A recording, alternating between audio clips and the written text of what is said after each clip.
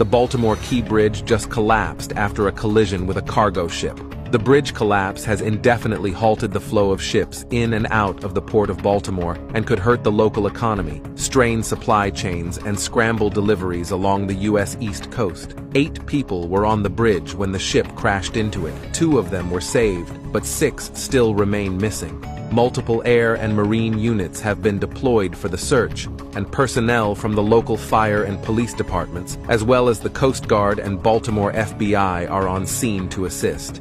Baltimore ranks as the 9th biggest U.S. port for international cargo. It handled a record 52.3 million tons, valued at $80.8 billion in 2023.